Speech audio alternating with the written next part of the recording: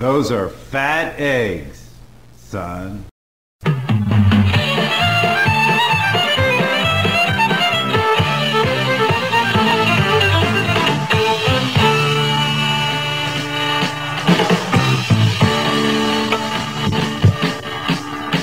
devil went to Jamaica. He was looking to sell some weed. He was doing fine. They were standing in line. It was excellent weed indeed.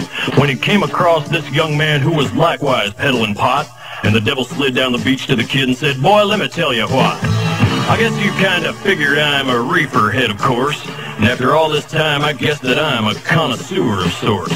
Now, your stuff smells okay, but this could tranquilize a horse. I'll bet $1 million in cash against your stash, because I think mine's better than yours." The boy said, "My name's Johnny, and you ain't smoked nothing yet. One hit of this grass will kick your ass. You got yourself a bet. Johnny, roll a ball of hash and make sure it's the bomb, because the devil's got the kind of stuff they smoked in Vietnam. You'll get $1 million smackaroos in cash if you can cope, but if you can't, the devil will get your dope."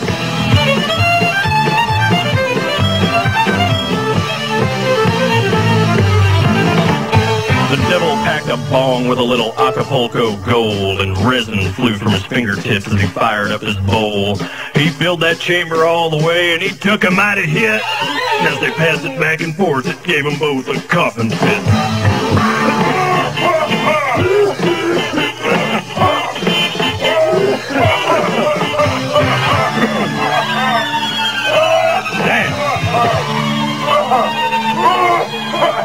When the bowl was finished, Johnny said, "Hey man, that stuff was great, but fill your lungs with some of this and prepare to vegetate. Cannabis sativa, sweet Mary Jane. The devil's in the backyard frying his brain. Zigzag filled with a diggity dank.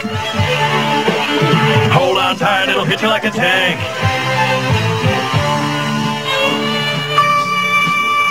The devil nodded off because he knew that he was stoned, and he asked if he could buy an ounce of the stuff that Johnny owned. Johnny said, "Devil, just come on back if you ever want to catch a buzz. I done told you once, you son of a bitch, mine's the best there ever was." And they fired up doobies one by one. Ain't gonna stop till the bag is done. Green as a bullfrog, sticky as glue. Brandy, do you get high? Yes, I do.